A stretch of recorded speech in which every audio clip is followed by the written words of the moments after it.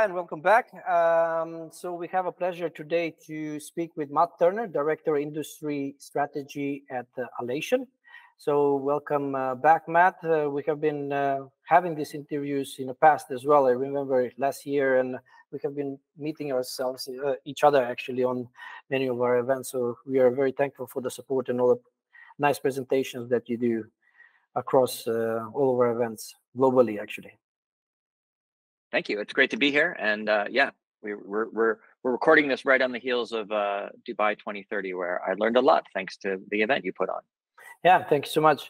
I know that we have had you introduce yourself before, but just because it's a new video, maybe it's a great opportunity to present yourself once again. Maybe some new things are happening in your life as well. So, sure thing. So yeah, I'm Matt Turner. I'm the Director of Industry Strategy. I also head up our partner marketing at Alation. And that means that I wear a bunch of hats, but overall focus on helping people get the most out of their data, thinking about data strategy, thinking about data culture, and thinking about some of these bigger ideas that you and the team with your data summits and other events have really been bringing to the forefront. So Alation is all about making sure everyone can get access to all of their data, and that part of the data world is a big focus for everyone as we're starting to go from having a lot of data, the difficulties of having a lot of data, and really putting that data into action. Perfect. You will be joining us on Data Innovation Summit this year as well, where you will be performing a talk. I believe the title was Sky's the Limit, Tackling the Cloud Complexity. What are you? So is there anything that you want to disclose regarding a session, what you will be discussing or presenting? Yeah, I'm happy to share. I think it's going to be an interesting topic for everyone. I've been involved with the Data Innovation Summit. This will be the third year. And so I'm trying to make sure we progress the conversation. We were talking about data culture. We were talking about data chaos.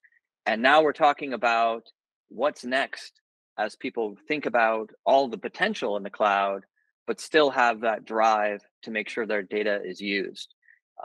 Just as, kind of in a quick outline, we're still there. We're still focusing on making sure people get value from their data that they make big investments in, they spend a lot of time on, and that they can see really makes a difference. So we did a survey recently where we talked to a bunch of data leaders and people who talked about having a data culture, being data driven. About 90% of them reported they were beating or exceeding revenue goals. So we have this line between data and outcome, but there's just a similar, and it's kind of, we all know because we're still having these conversations, there's a flip side that it's also getting harder. My good friend Randy Bean and the folks they run some surveys at this company called New Vantage, and they found out that data-driven numbers are actually declining. Or being data culture, or having a data culture numbers are actually declining. It's down to 19%. They've been doing this in the past 4 years. And I think that's really interesting because it speaks a lot about the time we're in, where data is exploding. We know data is getting bigger. They're these enormous numbers, talking about doubling zettabytes, not 60 zettabytes going to 160 zettabytes. But it's for what we do and the data we work with, it's not just the volume of the data, it's the number of systems, hundreds, maybe thousands of systems. I was just, part of what we talked about 2 weeks ago was asking how many systems do people, and even in Dubai, in the banking and energy sector, somebody said 10,000 databases we're trying to get our hands on. That's a big factor, the complexity, the workforce changing. People are taking on new roles that are looking at data in a different way than the traditional just a data engineer, just a data scientist. Turns out everybody across the business wants to get hands-on with data. That's a big draw. That's what we talk about. Alation is getting everyone their data. But on the flip side, the experts are harder to keep. So we have to pay attention to this changing workforce that's sort of what we've all been going through the past 3 years, where data is something that's critical and the experts are harder and harder to access. And all this takes place in an environment where regulations are increasingly complex. We know about the personal privacy regulations. In every industry, there's rafts of details in terms of not just for banking, but everybody has to really start thinking about data and the way that they organize. And those regulations don't just stay static. They're changing, they're increasing. You can hear it after every single industry you talk to. They're expecting more, and they're expecting more dynamic. So we have all this stuff that makes it hard for people to get to their data. And in the middle of all that, we're opening up this huge potential with the cloud. Almost every tool you can imagine can be accessed and brought into your organization with a click. Nearly everybody can start moving data around and using fantastic tools to get a hold of it, which is all the upside of it. But given everything I just talked about, it also makes it incredibly hard to understand and realize the value of data. So we've been talking about this with our customers, we've been listening, and we've been, data intelligence is what Alation does. It's a big part of moving to the cloud. And what we're hearing more and more is it's a big part of not just moving to the cloud, but making sense of all the different tools you have, all the different places data can go.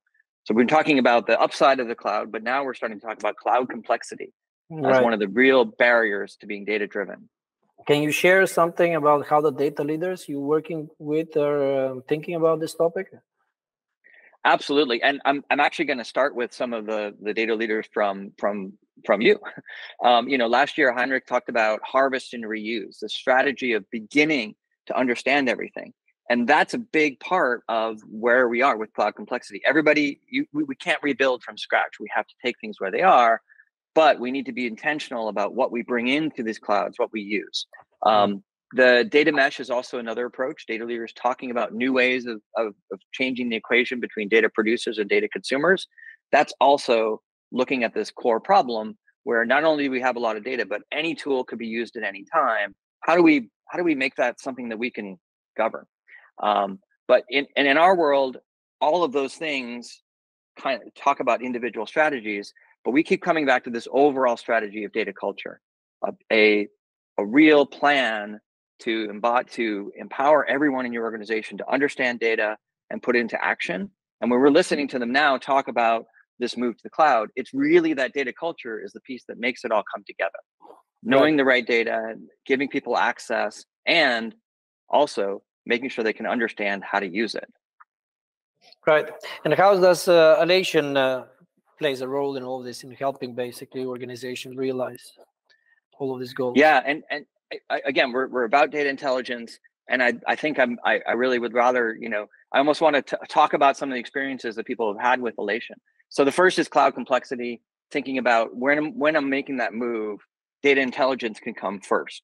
One of our strongest customer advocates, a guy named Anthony Seraphin from Texas Mutual, and he says, look, we want to take advantage of these potentials, but we need to have the data intelligence to understand where everything is and then move in a really deliberate and powerful way to the cloud versus to get caught by cloud complexity.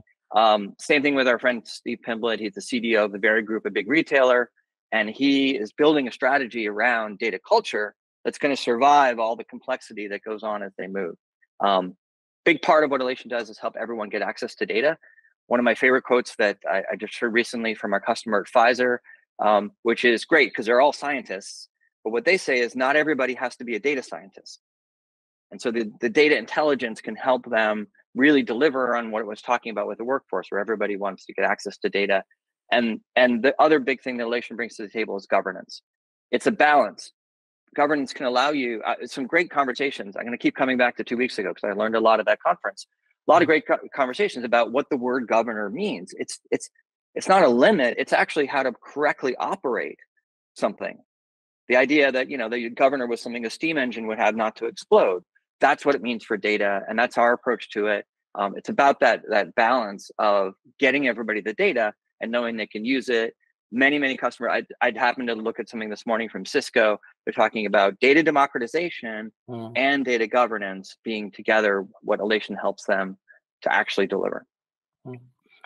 So what are you looking forward to at the Data Innovation Summit this year? Well, I put this in here because I wanted to wave my own flag for your event. So I'm looking forward to having a great conversation. Part of what we do to bring the word about data intelligence out, it's about education, making sure people understand data culture is something that needs people, not just technology. It's about the community, meeting people, learning from them. And of course, we want to be able to show what Alation is up to. But more than that, I'm looking forward to being overwhelmed by the amount of great content. If you've not been to Data Intelligence Summit, the DIS in Stockholm, prepare for 2 very, very intense days where there will be too many talks to go to, because thought leaders are coming. They're speaking their minds. There's no limits on what people say, and they are able to come right in those rooms and also just talk to the people that are there that are like themselves. Everybody's talking about innovation and data, and you guys do a great job of bringing those leaders together. So I'm looking forward to my experience there, and I want to make sure everybody knows that this is something not to miss. Perfect. Thank you so much for today, and thank you for the short interview. And looking forward to see you in a couple of weeks, actually, around 6 weeks to go. I'm as you can tell, I'm really looking forward to it, and I hope to see everybody watching this there. You have a great platform. Maybe they don't have to come even in person, but hopefully they make it. Yeah. It's one of the highlights of the last couple of years, is being back involved with the data group. Perfect. Thank you so much, Matt, and see you soon.